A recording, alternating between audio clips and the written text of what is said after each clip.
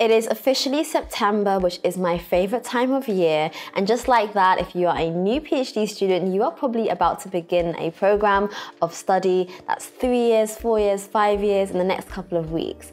And I'm really excited for you. It's such an exciting time where you're going to be learning so much and you'll be discovering and learning new things every single day. So in today's video, I want to talk about 20 things that I think you should know before you begin a PhD, which will help you not only become a better academic overall, but it will also help you consider things that will make your life slightly easier in the future when you begin thesis writing or when you think about presenting at conferences, etc. So if you want to hear those 20 things, then keep on watching. Understand your research area. So as soon as you start in your research group, you'll get a list of papers that your supervisor has given you that are papers that you should read to understand your topic. Start from those and read around the subject. So just spend as much time as possible in these early days for the next sort of 6 months, not worrying much about the experiments or your research or your methods, but just trying to understand your research area, who is involved, who are the key players, and what are the new papers that have been published in the last couple of months. Set really clear goals. It's so important from the beginning to determine how long you want to take for certain things and certain timelines. And these are, whilst timelines and goals do change so much during PhD program, if you have some sort of idea of when you want to kind of start, finish, do these experiments, write up, do your upgrade, etc., all of these things mean that you will have some sort of goal and some sort of like plan to get there. Think not only about your short-term plan for the next sort of couple of years, but also your long-term plan. Where do you see yourself in 10 years' time, and how are the choices and the kind of things that you do today going to impact that? Try to establish a routine as soon as possible. So as soon as you start in your group, try to think about kind of what time you want to come in, what time you want to leave, when you want to have lunch, and try to think about a routine that works for you as early as possible. So in the early days, of course, you'll be all over the place with meetings with people and reading and thinking about your research and going to conferences, and that's going to be quite messy in the beginning, quite chaotic in that sense. But as soon as possible, as soon as you can, try to get into a routine where you think about your daily schedule. So you'll do a bit of reading every single day, you'll do a bit of writing maybe, you'll do a little bit of research, you'll have a meeting maybe once a week with your lab group or your research group, and try to think about what that weekly routine looks like. Because the sooner you have that kind of set up, the more smooth and the less sort of daunting it seems. Also consider sort of what time you want to come in every day. If you are someone that works in the lab and you have to come in and do experiments within the lab, then think about what time you want to come in. Try to work around everybody else. So if everyone else comes in at 10, I would usually try to come in at 9. So I get an hour of quiet time where there's no one else around. And having that as a routine means that that is sort of what you expect of yourself. And it just helps have that kind of self accountability, because no one else is going to tell you what to do. Set up a timeline for your supervisor in terms of how often you are going to meet him or her. So think about like how often it makes sense to speak to them. This all depends on your topic. If you're someone who is in the biological sciences, you most likely will see them almost every single day, but have a timeline when you want to actually sit with them and have a proper meeting to discuss what you've done in the past week or any challenges that is coming up. So for me, it was once a week I would have a sit-down meeting with my supervisor, and we had that determined quite early on. But like I said, we were speaking every single day, so if I had a little issue, I could just kind of mention it to him as I saw him in the lab. But in terms of like our project and our research sort of progress, that would be a sit-down meeting. So have that in your calendar from the beginning. Try to network as much as possible. So looking around for what conferences are going on, what other departments in your university there are that kind of overlap. So even if you're in a specific department, another one may have a conference or a seminar or some sort of talks that you of course are invited to because you're a student at that university. But it just means that you're networking and you're also learning more about your wider research area, and it just gets you out of your lab or out of your office as well.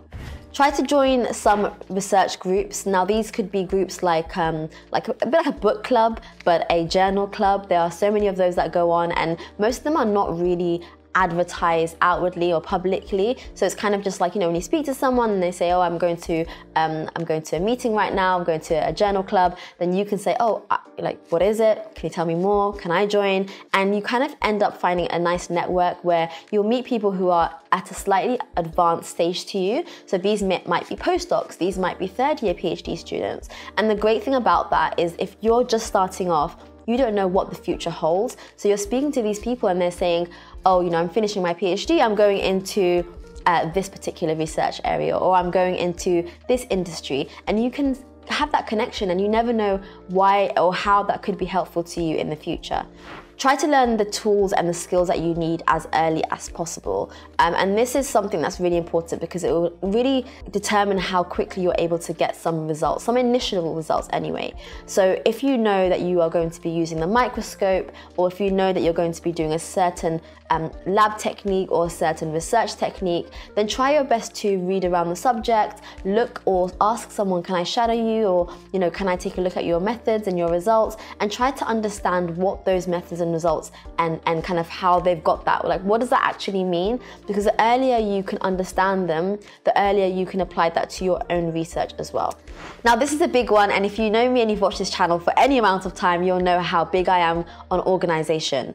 The earlier you are organized and you kind of have that system, the better. There's a few videos ago, I would say, about keeping a good lab book and keeping a nice, tidy, organized lab book. I would highly recommend you go and watch that if you're doing a PhD in the sciences or a PhD where you have a lab book, because it really means that the earlier you get this done, the quicker you're able to firstly just have a system that works. And then at the end of the 3, 4, 5 years, you're not scrambling trying to find what methods you did, what techniques you used, the quantities, where things are. It just all makes sense and it's been recorded from the beginning. And also use things like note-taking apps. A lot of these apps were not really existent when I was doing my PhD just 5 years ago. Like, it wasn't that long ago that things like Notion and Evernote and all these like AI apps, they didn't exist. And they weren't that popular. So it's really important that now you have these tools available to you where you can bookmark research papers and you can kind of like keep on top of everything, that you actually find a system that works and that you can just keep on using for your whole PhD. Writing early. Now, this is another big one. If you've attended any of my masterclasses or you listen to me talk for any amount of time, I will always say this. Start writing as early as possible. If you're just starting your PhD, of course you can't write anything just yet. But in a couple of months, you would have done some methods, you would have done some analysis maybe, you might have done some reading, and those are all parts of what could go into your final thesis, especially the methods. That's not going to change, right? Because you've already done it. So if you can start writing things up and start writing it in a way that can be publishable, like within your thesis or in a paper, it will just make the whole process so much easier. If you're in the UK, we have to do an upgrade, which takes you from an MPhil to a PhD. Then you have to write a mini thesis, like a small report. So if you can start kind of adding information into that and start thinking about what that structure might look like, it will make your life so much easier when you come to write your thesis. Try to identify some gaps in the literature that your research could target. Now, of course, if you've started a PhD program, there is a gap that you're already targeting, but as you do your reading, you might pick up some other gaps or some other research areas that you might be interested in kind of poking into, and these could be subtopics. Now, let's consider timelines. When your supervisor advertised for that PhD that you're currently starting this year, it probably was last year, right? Last year or maybe earlier this year. So since then, so much would have changed. So many things would have been published, depending on what area, but from a lot of areas, especially within biological sciences, there would be new research papers, new findings, and new preliminary results. From a year ago, so much would have changed. So yes, you have this project that you are, of course, going to be kind of focusing on, but if you're able to look and read around your research and try to find other areas that you might think, this could be an interesting subsection that I could look into, another research objective that I could focus on, then that's definitely a good idea. Next one is a big one, and this is to consider any ethical considerations and try to do them as early as possible. They take time. If you have spent any amount of time trying to apply for ethical approval, especially if you're working with like animals and animal testing and things like that, then you're going to need months potentially to get some just to even begin the process of ethical approval. So it's really important, if you have determined that, yes, this is the method and the approach that I'm taking, to try to get that approval as soon as possible so you're able to start with your research. Because I've seen it happen where, it's been a year down the line, 2 years down the line, and ethical approval hasn't been granted yet, and you've only got a couple months left to complete your PhD and actually write up some results. So trying to get that done as early as possible is my advice. Next one is a great one, staying healthy. And this, I'm saying it in this way because as a PhD student, you are going to be thrown all over the place, like literally your personal life, your career, your PhD, like the research, and then all the research chaos, like all of it is going to take a massive toll on you. So it's really important to try and have a healthy work-life balance, PhD life balance. And I think the way that I did it was I kind of had this like self-inflicted rule that I told myself, on the weekends you do no work. And I know, shock horror, but you can do it. You really can do it. You can say to yourself, Monday to Friday, I will put my all into it. I'll be in the lab at 8 a.m., 9 a.m. I'll go, I'll leave at 6 p.m.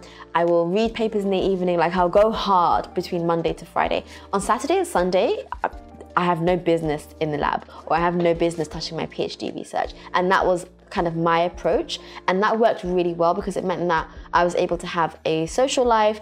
I was able to relax on the weekend. Of course, if you have deadlines, when I had my upgrade, of course I would spend a couple weekends like working on it. If I have some results that I need to kind of chase up and I'm not able to get them done between Monday and Friday, of course some weekends I had to sacrifice. But of like the 3 years, I probably worked a maximum of 10 weekends of like 3 years. So it really is possible where you are able to kind of give yourself these boundaries and you stick to it. Trust me, you will thank yourself later. There's no one that, like, I didn't get any less of a PhD because I didn't do work on Saturday and Sunday, it doesn't work like that. Next one is to seek help whenever you need it and to know that help is available to you. If you're a PhD student, you are probably a high achiever, so you're probably someone that has done everything by themselves. So, try to change that mentality and tell yourself, look, I am a researcher now, I'm an academic, I'm someone who, it's not about feeling weak or looking weak. We're all here trying to answer a research question and, kind of engage in this life of an academic. So asking questions and asking for help is really, really key, and it's actually part of the process. Okay, this is another one. Working is, you can work, of course, you can make some money on the side, and there's loads of different ways of doing that. But one of the things that you can do that can help both your CV and, of course, making some money is trying to find some teaching opportunities within your university. So I remember that when I was in my PhD, I didn't do it myself, but there were some PhD students who were doing some teaching for the undergrads and for the master students. So if you can inquire about that and try to find that opportunity, that would be great. There are other ways that you can kind of get some work experience / money. For example, I run a company called The Page Doctor. We recruit PhD students only who do proofreading and feedback for undergrad students. So this is something that you could also do. I'll leave the link for like our recruitment down below, but you can make a considerable amount of money, like a full salary per month from just doing something like that. Get familiar with the university and its resources. One thing about PhD students is that we are so tied into, like, we're just, in our labs, in our offices, and we don't really go around our university campus the way that undergraduates do. We're not that involved in it. So, I feel like I didn't really go to the library much at my university during my PhD as much as I did during my undergrad. But towards the end, I started to do it, and I really regretted not doing it sooner. So get familiar with the university, know where everything is, know where the workspaces are, where you can kind of grab your laptop and do a bit of writing outside of your office or outside of your workspace. It's really like, it helps change your environment, and also it just means that you feel like you're part of a university. Learn time management skills. Pointing my finger, because you need to learn how to manage your time correctly, because there's no one that's going to manage it for you as a PhD student, and you can very easily end up 2 years down the line. Yes, you can. 2 years down the line without having actually gotten any solid research, or without actually having like a good plan or anything really. It can just fly by with you doing reading. So have a good solid plan, and have good time management skills. If you've given yourself a morning to do something, do it in that morning, don't procrastinate. But if you're someone who is finding it hard and you need more support, then you can of course speak to your supervisor. Find someone in your lab, like an accountability partner, who you can work alongside with to kind of check in with your goals. But time management as a PhD student is so crucial if you want to finish your PhD on time. Explore collaborations and funding opportunities aside from your actual PhD funding. So one of the things I was looking at during my PhD and I actually ended up doing was going abroad for a few months to work with some collaborators. And in order to do that, I applied for some funding, which was great because it meant that I was able to get paid for the flights, some money for like tourism, and obviously my stay and accommodation and food, like daily food. So I got like a nice lump sum of money, which meant that I was able to, you know, enjoy my stay in Montreal, where I was in Canada, but also like have a good time. So I went to New York and that was like all paid for. So there are opportunities within your PhD program to be able to go and do some more work with collaborators abroad. So do look out for them and apply for them, because not many people do. So if you apply for them, you actually have a really strong chance even by just applying. And last but not least is don't dim your fire or dim your light. Don't dim your lights because of the challenges. Like, don't allow the challenges to dim your lights. And I say this because I think, you know, you start your PhD, you're like, oh, I want to do a PhD, I want to be an academic, I want to be a researcher, I love research, I love science, I love like this topic. And then you start your PhD and it just like your motivation and like that excitement, that like beautiful excitement you have in the beginning, it just goes whoop, like that. And I think a lot of it is because of all the challenges and because of all the like bureaucracy and all of the like politics and like paperwork and everything that comes with the PhD. But stay curious, stay excited. Don't allow like external factors to ruin the experience for you. It's not an easy time. You're going to struggle, but you're going to struggle in a way that, you know, you're able to manage, and hopefully able to manage, and hopefully you'll come out of it and you'll be a much better academic and a much better person in general.